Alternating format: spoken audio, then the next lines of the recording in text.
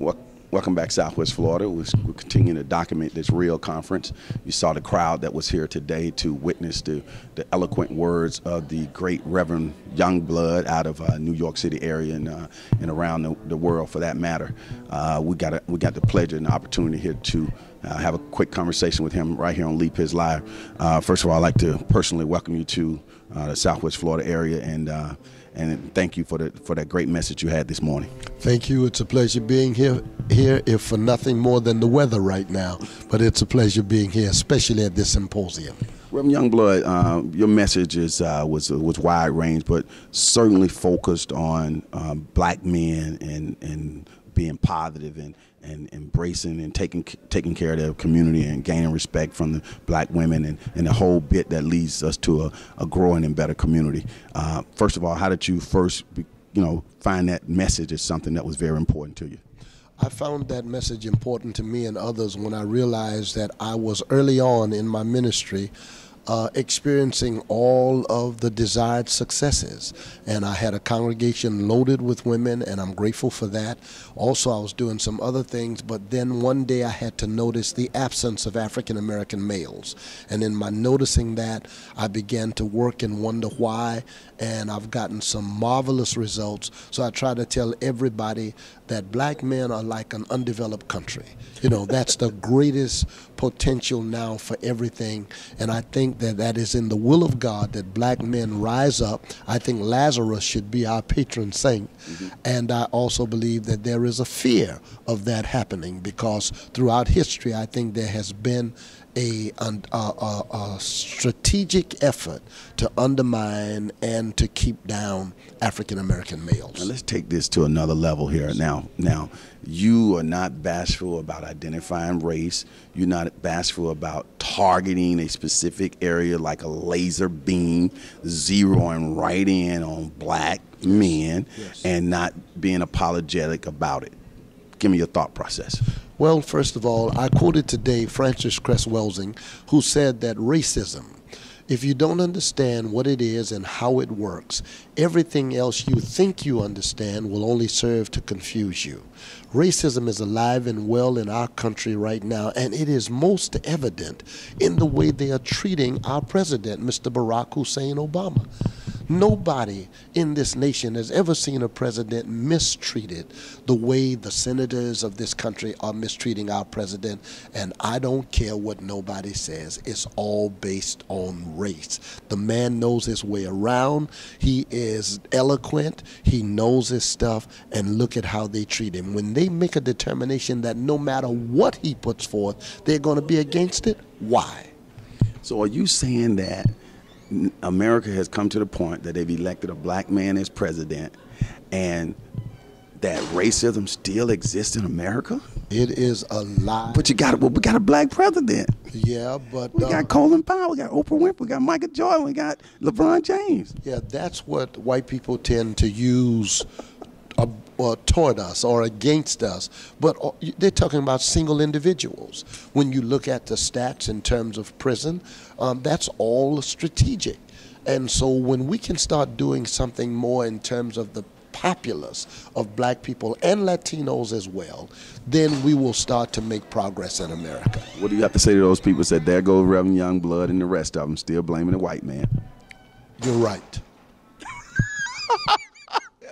Reverend Youngblood, let's get back to the real Symposium. Oh my goodness, we're not going to edit any of this. Real. When Bob Beamon first presented that to us as a committee, the concept, and we embraced the concept, he constantly talked about you and your work with Real program, I think in New York. Tell us some of the results that have come as a result of people coming together like they have today in your neck of the woods. In my neck of the woods, we've been privileged to rebuild communities. We've been privileged to give more opportunities to our children in terms of better schools. We've encountered some enemies we didn't even know existed. But what's even more important is we have had our programs emulated by people who could afford to do it and people who sat in positions of power.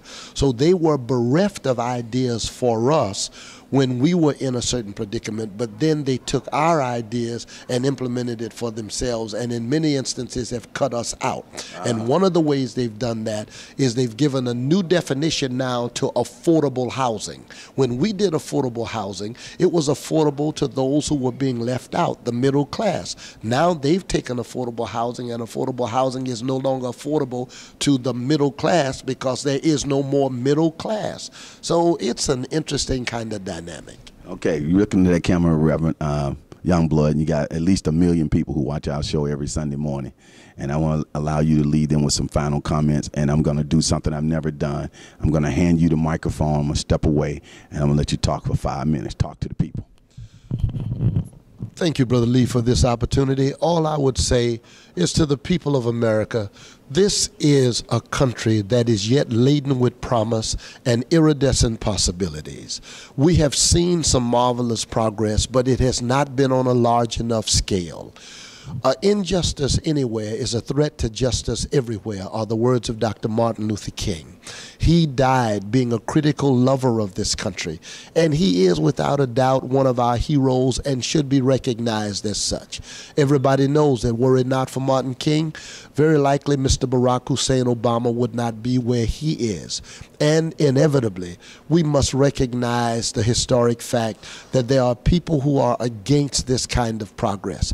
And some of the idiocy, and you can't call it anything other than that we have seen coming from people of power, people of finance, people of position, has just been very disenchanting in terms of what our young people have seen in America.